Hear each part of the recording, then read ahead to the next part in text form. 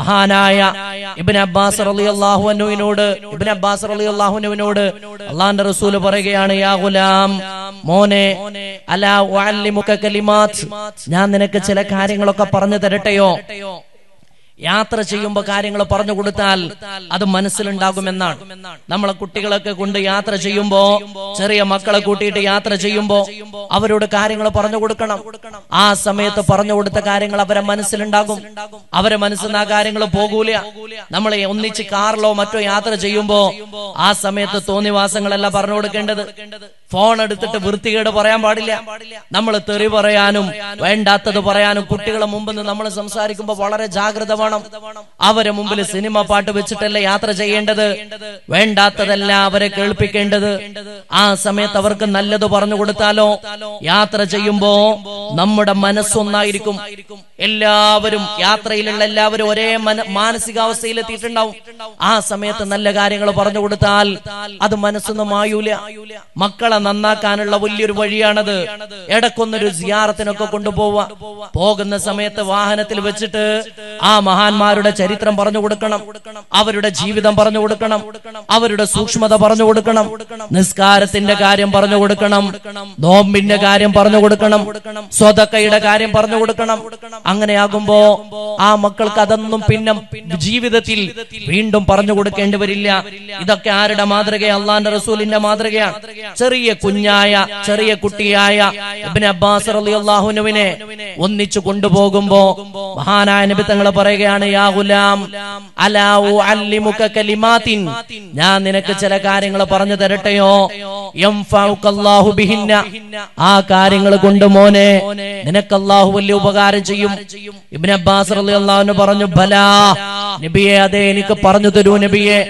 അള്ളാന്റെ റസൂൽ അപ്പൊ പറഞ്ഞു കൊടുക്കുകയാണ്, മോനെ, യഹ്ഫളില്ലാഹ യഹ്ഫളുക, നീ അല്ലാഹുവിനെ സൂക്ഷിക്കണേ.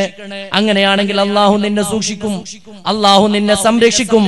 യഹ്ഫളില്ലാഹ തജിദുഹു അമാമക്, നീ അല്ലാഹുവിനെ സൂക്ഷിക്കുകയാണെങ്കിൽ നിന്റെ മുന്നിൽ നിനക്ക് അല്ലാഹുവിനെ കണ്ടെത്താനാകും.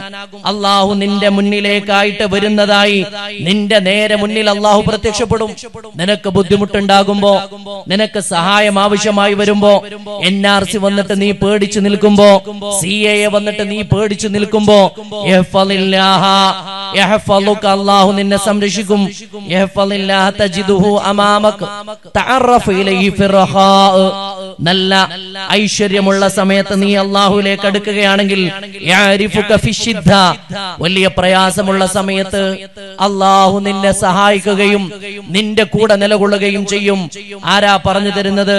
മഹാനായ ഷഫീഉന മുഹമ്മദ് മുസ്തഫ, ഷഫീഉന മുഹമ്മദ് മുസ്തഫ സല്ലല്ലാഹു അലൈഹി വസല്ലമ തങ്ങൾ പഠിപ്പിക്കുകയാണ്. ഒരു വലിയ പാഠം അതാണ്. അല്ലാഹു നമ്മളോടൊപ്പം ഉണ്ടാകും, അല്ലാഹുവിന്റെ സഹായം ഉണ്ടാകും. എപ്പോ? നമ്മൾ അല്ലാഹുവിനെ സൂക്ഷിക്കുകയാണെങ്കിൽ. രണ്ടാമതായി, അല്ലാഹു നമ്മുടെ കൂടെ തന്നെയുണ്ട്. നമ്മൾ മനസ്സിലാക്കണം, അല്ലാഹു നമ്മുടെ കൂടെ തന്നെയുണ്ട്. അല്ലാഹു എപ്പോഴും നമ്മോടൊപ്പം തന്നെയുണ്ട്. പരിശുദ്ധ ഖുർആനിലെ സൂറത്ത് തൗബയിൽ കാണാം, സാനിയസ്നൈനി ഇദ്ഹുമാ ഫിൽ ഗാർ ഇദ് യഖൂലു ലിസാഹിബി ലാ തഹ്സൻ لا تحزن إن الله معنا فأنزل الله سكينته عليه وأيده بجنود لم تروها وجعل كلمة الذين كفروا والسفلى. സൂറത്ത് തൗബയിൽ ഹിജ്റയെ പറ്റി പറയുകയാണ് അല്ലാഹു. ഹിജ്റ പോകുന്ന സമയത്ത് സൗർ ഗുഹയിലേക്ക് എത്തിയപ്പോഴാണ് മഹാനായ നബിയുനാ മുഹമ്മദ് മുസ്തഫ, അല്ലാഹുവിന്റെ റസൂലിന്റെ കൂടെയുള്ളത് അബൂബക്കർ സിദ്ദീഖ് റളിയല്ലാഹു അൻഹു ആണ്. ശത്രുക്കൾ ഇങ്ങനെ തേടി ഗുഹയുടെ അടുക്കലേക്ക് എത്തി. മഹാനായ അബൂബക്കർ തങ്ങൾ ഇങ്ങനെ നോക്കുമ്പോ പുറത്തുകൂടെ നടന്നു പോകുന്ന ശത്രുക്കളുടെ കാല് കാണുന്നുണ്ട്. അപ്പോഴാണ് അബൂബക്കർ റളിയല്ലാഹു അൻഹു പറഞ്ഞത്, നബിയെ, അവരിൽ ഒരാള് ഒന്ന് കുനിഞ്ഞു നോക്കിയാൽ, മുട്ടിന്റെ ഭാഗം വരെ ഒന്ന് കുനിഞ്ഞാൽ അവർക്ക് നമ്മളെ കാണാൻ വേണ്ടി പറ്റും, അവർക്ക് നമ്മളെ കാണാൻ വേണ്ടി പറ്റും. നബിയെ, ഞാൻ പിടിക്കപ്പെട്ടാൽ പ്രശ്നമല്ല നബിയെ, പക്ഷെ അങ്ങ് പിടിക്കപ്പെട്ടാൽ ലോകത്ത് തൗഹീദിന്റെ വെളിച്ചം അസ്തമിക്കൂലേ? ലോകത്ത് സത്യത്തിന്റെ വെളിച്ചം ഇല്ലാതാവൂലേ നബിയെ? പിന്നെ ആരാണ് അള്ളാഹുവിനെ പറഞ്ഞു കൊടുക്കുക? പിന്നെ ആരാണ് തൗഹീദിന്റെ ലാ ഇലാഹ ഇല്ലല്ലാഹയുടെ ആ സന്ദേശം ആരാണ് പറഞ്ഞു കൊടുക്കുക നബിയെ? ആ സമയത്താണ് അള്ളാഹു മഹാനായ നബിയുനാ മുഹമ്മദ് റസൂലുള്ളാഹി നബി തങ്ങള് മഹാനായ അബൂബക്കർ തങ്ങളോട് പറയുന്നത്, ലാ തഹ്സൻ, അബൂബക്കർ എന്നവരെ നിങ്ങൾ പേടിക്കേണ്ടതില്ല. ഹിജ്റ വലിയ ചരിത്രമാണ്. ഒരു പാതിരാത്രി വന്നിട്ടാണ് നബി തങ്ങൾ അബൂബക്കർ റളിയല്ലാഹു അൻഹുവിന്റെ വാതിൽ മുട്ടുന്നത്. മഹാനായ അബൂബക്കർ തങ്ങളോട് പറഞ്ഞു, അള്ളാഹു സമ്മതം തന്നിരിക്കുകയാണ്, നമ്മൾ ഈ നിമിഷം യാത്ര പുറപ്പെടണം. അബൂബക്കർ റളിയല്ലാഹു അൻഹു തിരിച്ചു ചോദിച്ചത്, ഒരു ദിവസം കഴിഞ്ഞിട്ട് പോരെ? എന്റെ സ്വത്തുകൾ ഉണ്ടല്ലോ, എന്റെ സമ്പാദ്യം ഉണ്ടല്ലോ, മക്കളുണ്ടല്ലോ, കുടുംബം ഉണ്ടല്ലോ, ഒന്നും ചോദിച്ചില്ല. അബൂബക്കർ റളിയല്ലാഹു അൻഹു ചോദിച്ചത്, ഈ രാത്രി ഹിജ്റ പോകുമ്പോ കൂടെ എന്നെ കൂട്ടാൻ അള്ളാഹു പറഞ്ഞതാണോ നബിയെ? മഹാനായ നബി തങ്ങൾ പറഞ്ഞു, അതെ, അള്ളാഹു ആണ് നിങ്ങളെ കൂടെ കൂട്ടാൻ വേണ്ടി പറഞ്ഞത്. അബൂബക്കർ സിദ്ദീഖ് റളിയല്ലാഹു അൻഹു കരഞ്ഞു. അവിടത്തെ കണ്ണുകൾ ഇങ്ങനെ നിറഞ്ഞൊഴുകി. മഹാനായ നബി തങ്ങൾ ചോദിച്ചു, അബൂബക്കർ എന്നവരെ നിങ്ങൾ എന്തിനാണ് കരയുന്നത്? നിങ്ങൾ എന്തിനാണ് ഹിജ്റ പോകേണ്ടി വരുമ്പോ കരയുന്നത്? മഹാനായ അബൂബക്കർ സിദ്ദീഖ് റളിയല്ലാഹു അൻഹു പറഞ്ഞു, ഞാൻ കരഞ്ഞു പോയത് നബിയെ, എന്റെ മക്കളെയും കുടുംബത്തെയും ഒഴിവാക്കി പോകേണ്ടി വരുമല്ലോ എന്നോർത്തിട്ട് കരഞ്ഞതല്ല, എന്റെ വീട് ഓർത്തിട്ട് കരഞ്ഞതല്ല, എന്റെ ഭാര്യയെ ഓർത്തിട്ട് കരഞ്ഞതല്ല, എന്റെ സമ്പാദ്യം ഓർത്തിട്ട് കരഞ്ഞതല്ല. ഞാൻ കരഞ്ഞു പോയത് നബിയെ, അങ്ങയോടൊപ്പം ഹിജ്റ പോകാൻ, അങ്ങയുടെ കൂടെ സഹയാത്രികനായി അള്ളാഹു എന്നെയാണല്ലോ തെരഞ്ഞെടുത്തത്. വെളിച്ചത്തിന്റെ കാവലായി, സത്യത്തിന്റെ കൂട്ടുകാരനായി, ലോകനായകന്റെ സഹയാത്രികനായി, കാലാന്തരങ്ങളിലേക്കുള്ള വെളിച്ചത്തിന്റെ കാവലായി അള്ളാഹു എന്നെയാണല്ലോ തെരഞ്ഞെടുത്തത്. ഞാൻ സന്തോഷം കൊണ്ട് കരഞ്ഞു പോയതാണെന്ന് മഹാനായ സയ്യിദുനാ അബൂബക്കർ സിദ്ദീഖ് സയ്യിദുനാ അബൂബക്കർ സിദ്ദീഖ് റളിയല്ലാഹു അൻഹു പറയുകയാണ്. ആയിഷ റളിയല്ലാഹു അൻഹ പറയുന്നുണ്ട്, ആളുകൾ ദുഃഖം വരുമ്പോ മാത്രമല്ല സന്തോഷമുണ്ടാകുമ്പോഴും കരയാറുണ്ട് എന്ന് ഞാൻ പഠിച്ചത് എന്റെ വാപ്പ കരയുന്നത് കണ്ടപ്പോഴാണ്. ഹിജ്റ പോകാൻ നേരത്ത് അള്ളാന്റെ റസൂലിന്റെ കൂടെ പോകുന്ന സന്തോഷത്തിൽ മഹാനായ സയ്യിദുനാ അബൂബക്കർ സിദ്ദീഖ് റളിയല്ലാഹു അൻഹു കരഞ്ഞു പോയ സന്ദർഭം. ആ അബൂബക്കർ തങ്ങളാണ് ഗുഹയിൽ വെച്ചിട്ട് നബി തങ്ങളോട് വല്ലാത്ത വിഷമത്തോടെ പറയുന്നത്, നബിയെ, ആ ശത്രുക്കളൊന്ന് കുനിഞ്ഞാൽ നമ്മളെ കാണൂലേ നബിയെ, നമ്മളെ കാണൂലേ നബിയെ? ആ സമയത്താണ് അള്ളാന്റെ റസൂലിന്റെ മറുപടി, ലാ തഹ്സൻ, അബൂബക്കർ എന്നവരെ നിങ്ങൾ ബേജാറാവണ്ട, നിങ്ങൾ ദുഃഖിക്കേണ്ടതില്ല. ഇന്നല്ലാഹ മഅനാ, അല്ലാഹു നമ്മളോടൊപ്പമുണ്ട്, അല്ലാഹു നമ്മളോടൊപ്പമുണ്ട്, അല്ലാഹു നമ്മളോടൊപ്പമുണ്ട്, പേടിക്കേണ്ടതില്ല എന്ന് മഹാനായ നബി തങ്ങൾ പറഞ്ഞു. അല്ലാഹു കൂടെ ഉണ്ടെങ്കിൽ പിന്നെ നമ്മൾ ആരെയാ പേടിക്കേണ്ടത്? നമ്മുടെ കൂടെ അല്ലാഹു ഉണ്ടെങ്കിൽ നമ്മൾ ആരെയാ പേടിക്കേണ്ടത്? ആ വലിയ ഒരു സന്ദേശമാണ് പരിശുദ്ധ ഖുർആനിലെ സൂറത്ത് തൗബയിൽ ആ ആയത്തിന്റെ ബാക്കി ഇങ്ങനെയാണ്, അങ്ങനെ ഫഅൻസലല്ലാഹു സകീനതഹു അലൈഹി ഇന്നല്ലാഹ മഅനാ, അല്ലാഹു കൂടെ ഉണ്ട് എന്ന് പറയുമ്പോ അല്ലാഹു അവർക്ക് സമാധാനം ഇട്ട് കൊടുത്തു, സക്കീനത്ത് ഇട്ട് കൊടുത്തു.